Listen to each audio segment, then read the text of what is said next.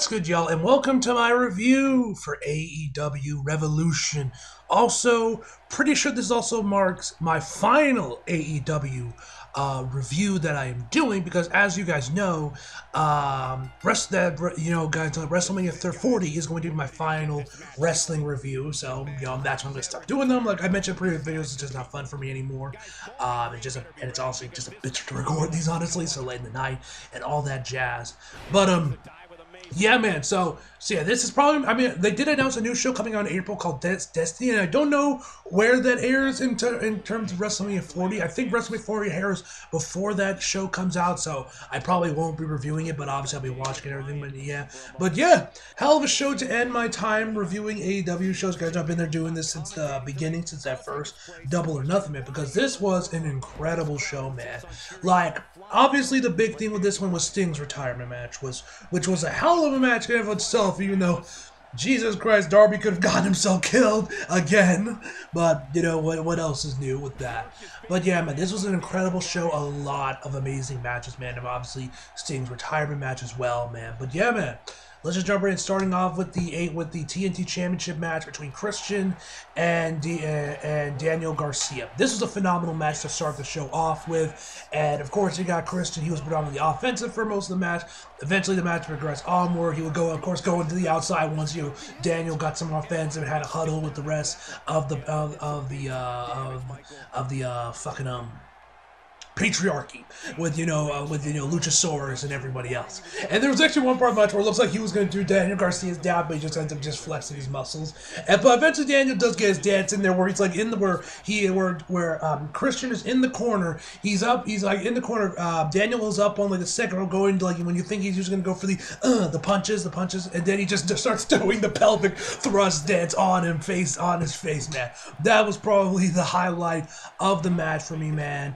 Eventually, Christian's leg would start giving him troubles. Like, he would go for that one move where he gets the opponent on the ropes, chokes him a little bit, leaps over, and then slaps him. He didn't do that because, of course, his leg was either his leg or his foot, I forget which one, was bothering him, and then he was selling that. So just guy slid under the bottom rope and went for it, but he obviously countered it. Eventually, Daddy Magically is the guy's name. That Daniel Garcia's been paired with. He comes out there to try and give him some backup, man, because of course the rest of the patriarchy were getting involved, and they had this whole thing with Nick Wayne's mom tries to get in there, tries to slap him, but he managed to catch it, which also kind of looked like a miscue because it looks like it didn't look right, like he had to kind of look for it for a little bit before he finally got a good grip on it. I don't know if that was meant to be, if that was a bit of a miscue or not, but you had that. But eventually, man, Christian would, of course, win the match with the kill switch, man. This was a fantastic match, like I said, to start the show. Next up, we had was D. Bryan versus Eddie Kingston for the Continental Championship. First of all, I loved how the way this match opened up, where you had two of the AEW's interviewers. One was obviously Renee, and then there was this other random blonde chick. I don't know her name. And the random blonde chick was with D. Bryan. She was Tony Schiavone or whoever on commentary, oh yeah, can you get a word with them or whatnot? And she says her thing, and then D. Bryan's music hit, and he just leaves without even acknowledging her. So then we switch over to Renee, who's with Eddie Kingston. Same thing, she's talking, Eddie just leaves. Neither one of them take a moment once their music hits to talk with the interviewer, say anything. They just go right to that. They were all business, which I thought was a nice touch with the match. The match begins, obviously, with D. Bryan with obviously them feeling each other out for a good chunk of the early parts of the match. Eventually, D. Bryan would then move on to some Pete Dunne-like joint manipulation, even doing that move that you guys know Shayna does, where he grabs her by their arm, points it up, pins it down on the ground, and where their elbow is point up to the air, and then just kick out, and then just boom, just slam on it with their foot, or stomp on it, excuse me, with their foot, man. That shit always looks super nasty, man. That shit always looks super nasty. Eventually, then, which of course more general manipulation, stuff like that, Eddie Kingston would really start just selling his wrist, and that was what he was doing. There would be other parts of the match where he tries to counter moves with his arm, forgetting he was hurt, and he's once again super hurt, and he keeps selling it. etc. And so eventually, as the match progressed onward, these two would just go off, man. You would have them there was a bunch of near falls, like there was like I think it was like a running knee for a pin that was a really close near fall. They eventually just start slapping each other with like having a little bit of a slap off. D. Bryan goes for his kicks, and then eventually Eddie like pulls the straps down, being like, "Come on, come on!" Goes forward and tries to power out, but manages to block the last one, man, and then manages to counter into I think the move was called half and half or whatnot, but then D. Bryan gets right back up and then hits him with his own like what the hell was it? Dragon screw suplex or whatever the move was called. I forget exactly what the move was called. Half and half or something. I forget what the exact move was called. But anyway, after that whole exchange, D. Bryan would eventually go for his running knee, but Eddie keeps it countered with a clothesline into a powerbomb for the 1-2-3. This is another fantastic match, man. And another thing I love with this match is that afterwards, I found this out because JD retweeted this. AEW posted this little clip behind this backstage clip. Once both of them were like the doctor getting fixed up, Eddie had like a bunch of ice on him, and D. Bryan was like getting his shoulder massaged by one of the doctors there and whatnot. And they were and Eddie was telling, hey, you know, Kyle's come and go. I just want the respect of my peers. D. Bryan said that he's finally reached his potential, and that he's proud of himself for letting go of his petty bullshit and all that jazz, man. It was a great segment, man. And this is definitely one thing that I like about AEW is that we do get like these more raw, personal moments between the wrestlers after their matches behind the backstage, man. I also kind of wish they do this a little bit more often than they do, because I always love these segments, man. But yeah, that was a nice little cherry on top. That was a nice little cherry on top for this match, and that whole segment was fantastic. Next up, we had this listed a Meat Madness match between Lance Archer, Powerhouse Hobbs, and Wardlow. I'm gonna be real, I did not watch this match at all. I didn't even know this match was even on the card.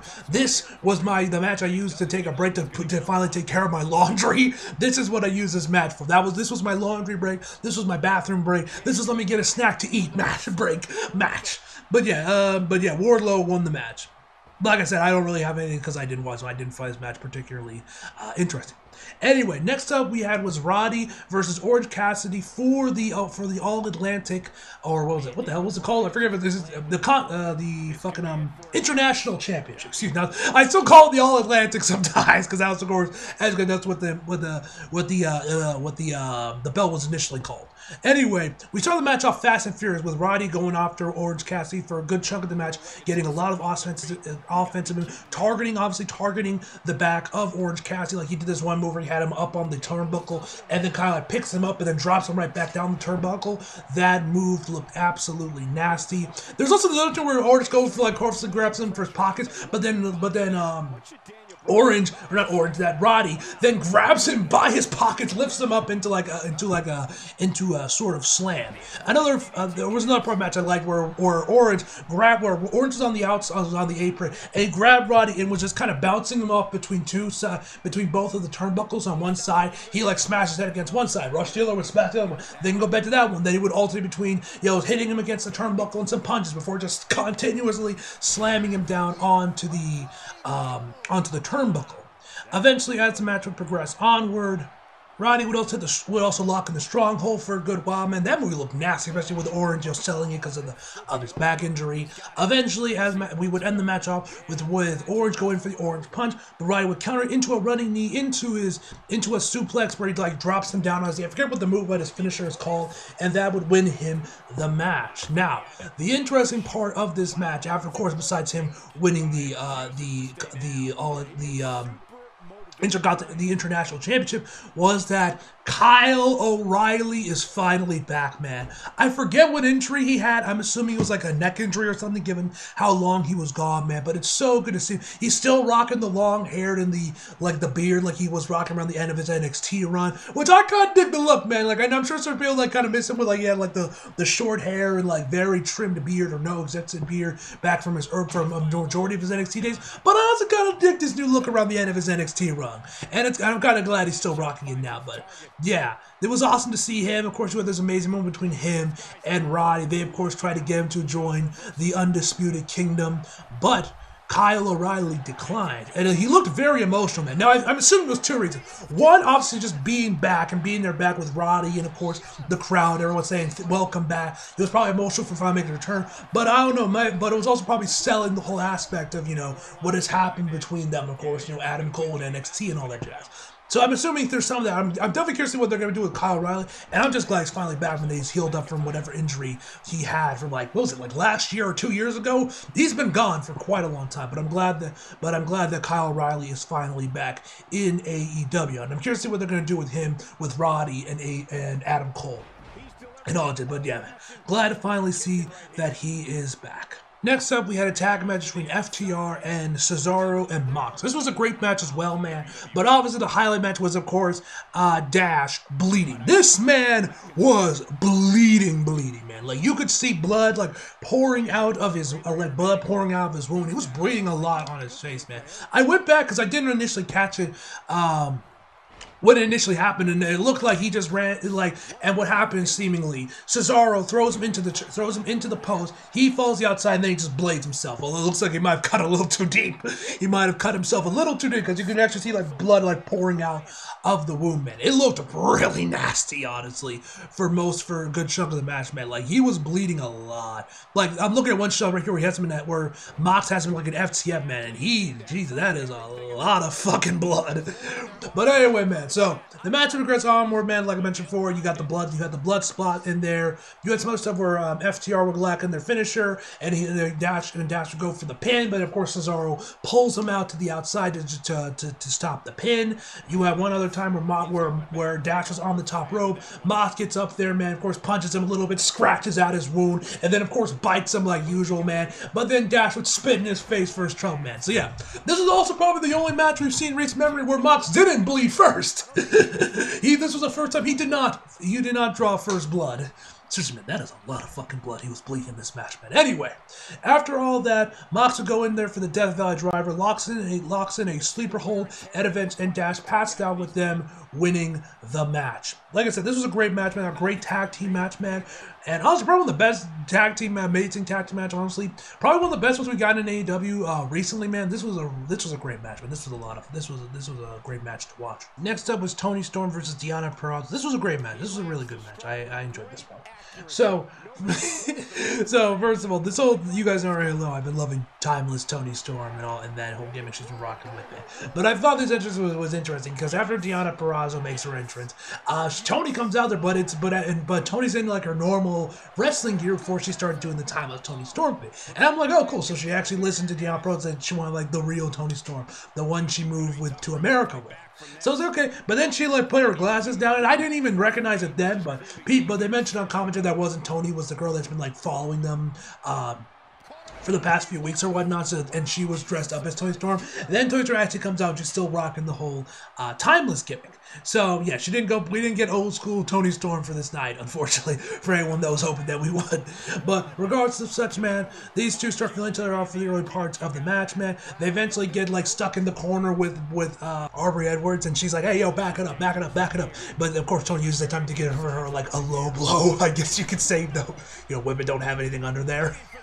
I mean, once she even did that move right, but whatever. Hits her with a low blow while in the corner waiting for Aubrey Edwards doesn't see her. Eventually,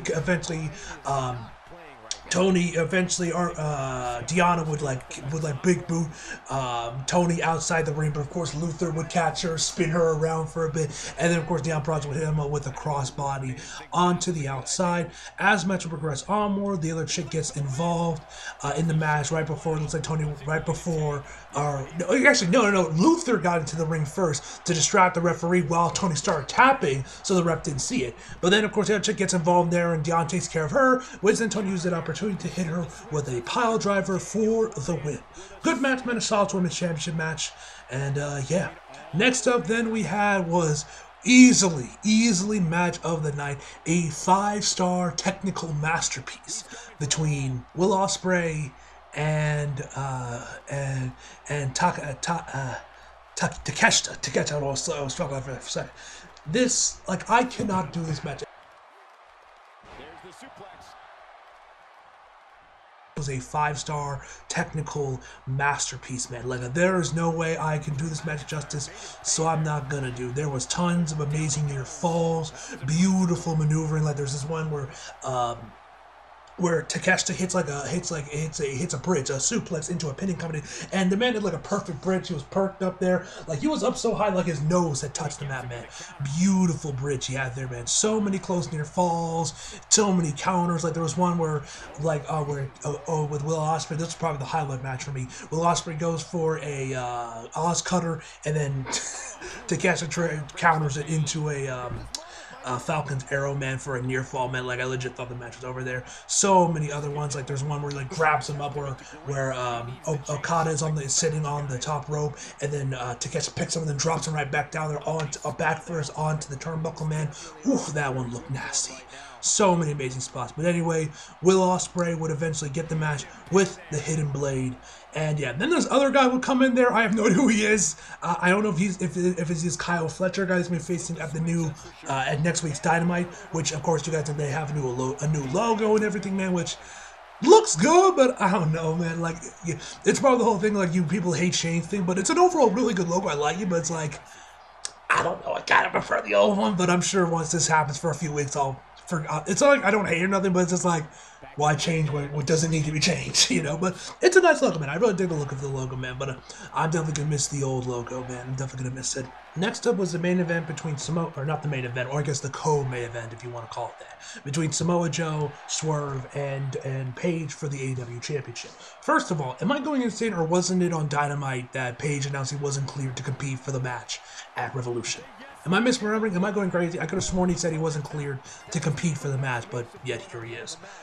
Whatever. Maybe it was all storyline, or maybe maybe it wasn't as bad as they initially thought it was. I don't know. Whatever the case may be, he's back for the match.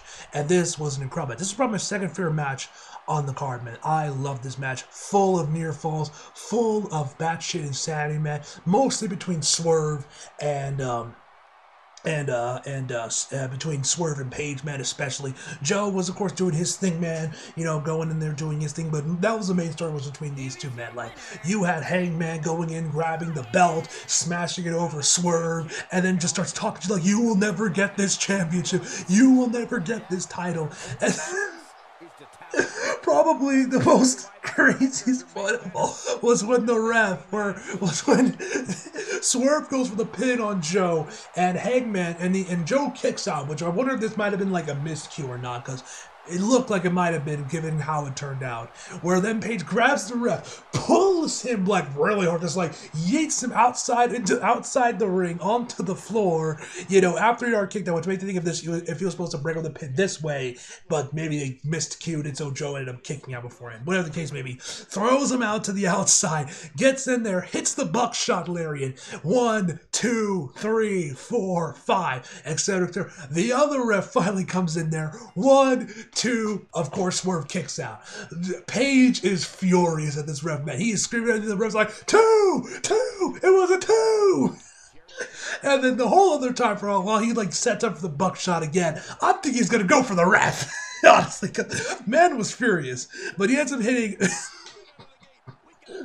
He ends up hitting Swerve with it, and then I think he pins him again, and once again got a near fall. I forget exactly what. Regardless, this man just starts beating up. Or no. He breaks up the pin that Swerve was going for, and then he starts wailing and beating on the ref, and throws him over the top rope for his troubles. Man was absolutely losing it, man. Oh my god, this match was insane. Like I said, man, this match was insane. Anyway, Swerve locks in the Karafuda clutch and ends up winning the match while Swerve was like crawling over him to try and break it up, but Paige tapped out before he could because he wanted to make sure he doesn't get that goddamn championship. Amazing match, man. I hope we get more. I'm curious to see where the storyline between Swerve and Paige is going to keep going, and man, where's it going to go next, man? Because this has been incredible television, if you ask me, man.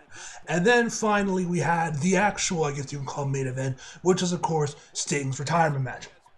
This was fantastic in its own way, man. You had this little video package with Sting, reliving some of his career moments throughout his time in WCW. You had his kid, you had Ric Flair was there, Ricky the Dragon Steamboat was there at ringside as well. His kids were joining him alongside dressed up